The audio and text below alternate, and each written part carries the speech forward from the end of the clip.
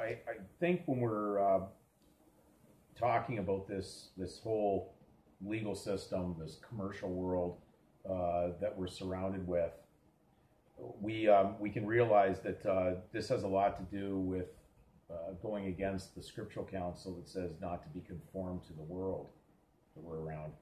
Interestingly, the world of legal works in forms. So the minute you're filling out a form, you're conforming.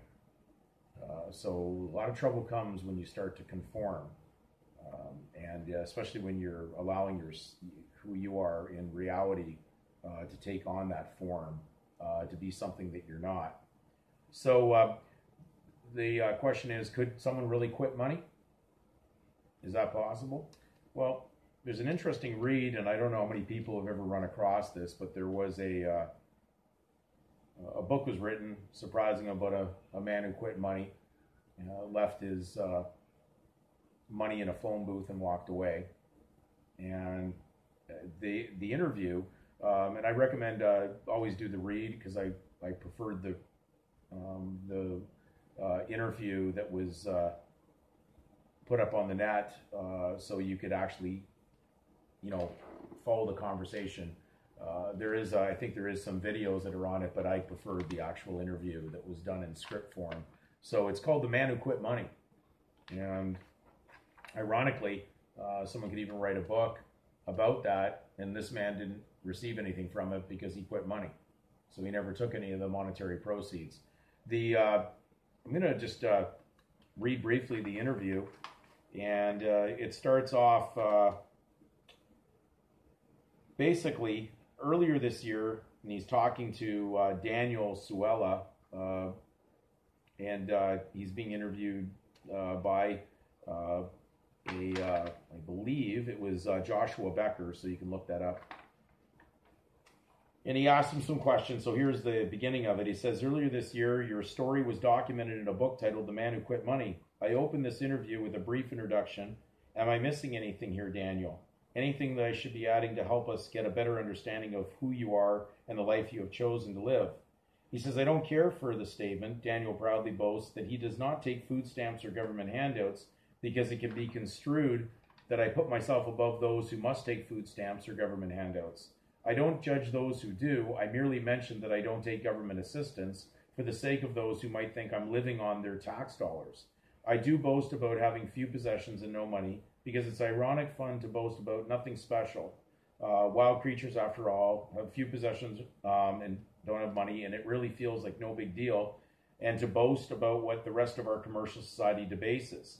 I will add that I do make a small exception for taking government handouts. I use the public library to maintain my blog, website, and do emails and read books. This does cause ire in people searching for loopholes in my lifestyle. In my blog comments, a woman once responded to their anger by declaring that she pays taxes and doesn't use the library, and that she donates all her library time to me. Then they were quiet. Many thanks so much for taking the time for this interview.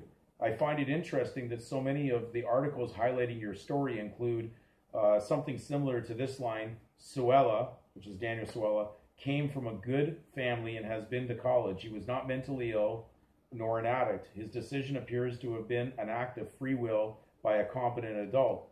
For starters, you are clearly not a crazy man, correct? And then he answers, a crazy man does not think himself crazy, so my opinion on the matter is meaningless. People will have to judge my sanity for themselves. But it would be nice if we lived in a world that considered it crazy to cause harm to ourselves, others, and our environment, or to praise those who do cause such harm. Then we'd have to say we live in a truly crazy civilization. A sane society would consider it crazy to kill living things and destroy food and water supplies in order to amass something that no one can eat or drink, like gold, silver, and money. It's crazy to sacrifice reality to the idol of illusion.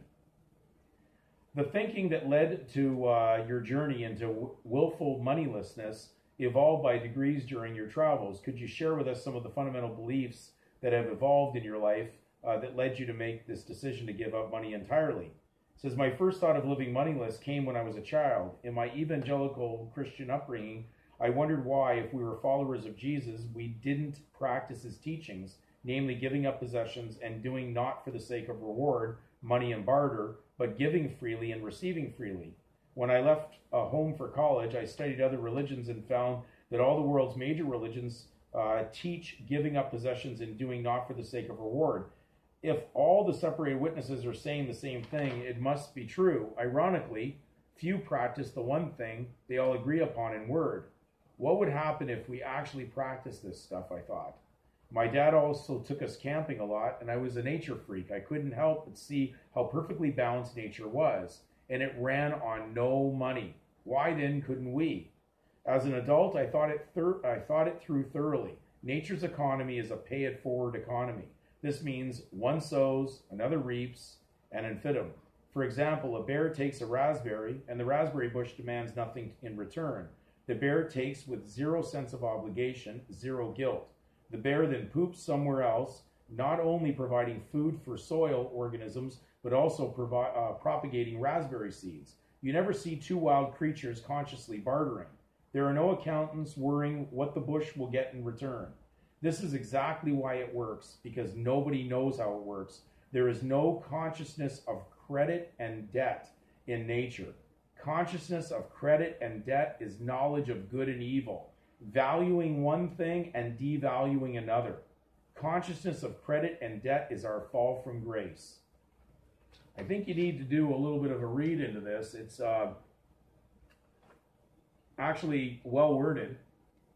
I may not agree with everything that's in it, but I do believe that he's very sincere, and he did explain some very good key points. So worth the read, The Man Who Quit Money, and I hope you learned something from it.